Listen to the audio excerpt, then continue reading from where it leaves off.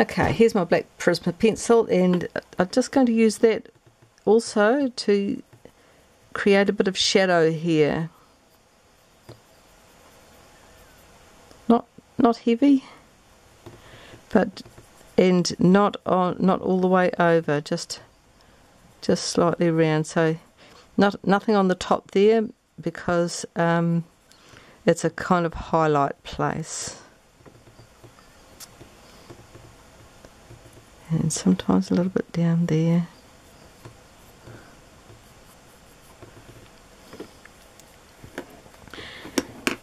So this is, I always go by what it looks like to see what I'm going to put on next. So it's a bit of a slow process. Next I might just use the micron pen, and I'll just outline the eye shape. I do this so that I can see, because it's light enough, and I can take it off, or I can cover it over if it's not right. So just covering those stitches, really.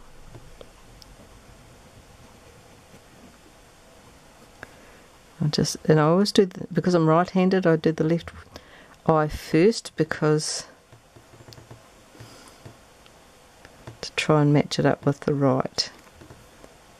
Sometimes you just can't tell what it's going to be like.